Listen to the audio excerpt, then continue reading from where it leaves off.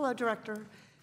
Could you please explain to this committee the difference between an interest rate and an APR?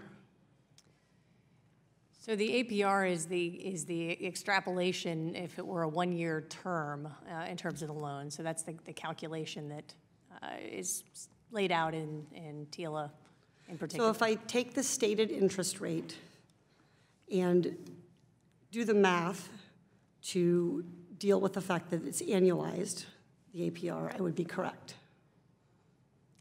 Yes. Okay.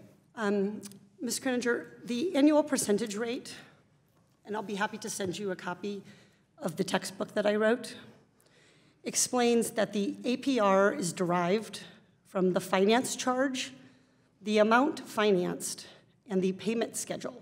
It's a mathematical transformation of those three numbers into the cost of credit expressed at a yearly rate.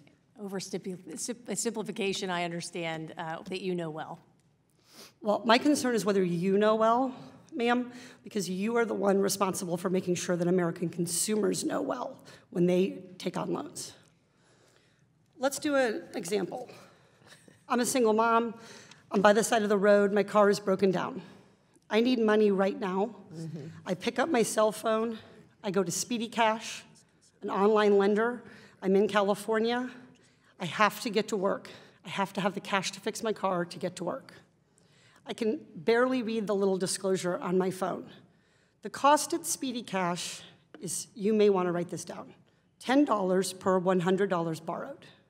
I need $200 to fix my car. The origination fee is $20. The term of the loan is 2 weeks, typical, for when I get paid. What is the APR? And if you'd like a calculator, we have one for you.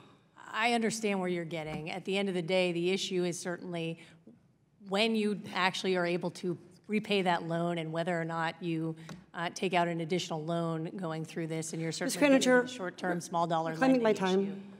Ms. Krininger, I'm asking you what the APR is. I'm not asking you to wax eloquently on the pros and cons of paying I understand. This is not a math exercise, though. This is a policy conversation about what the implications are and what the appropriate level of an interest rate and the other finance charges are. The time belongs to the gentle lady from California. Thank you, Madam Chair. I'm asking if you could even ballpark on a $200 loan for a term of 2 weeks with a $20 origination fee and a rate of $10 per 100, that is 10%. Ballpark, what is the APR? And I'm telling you that the APR calculation is that a no? is a math exercise, and the question is, when am I going to pay off the term of my loan? What are the other issues that are happening in my life? Time. I take that as to a no, that you cannot do the calculation, but I'm particularly concerned about this given that you could not even correctly define the APR.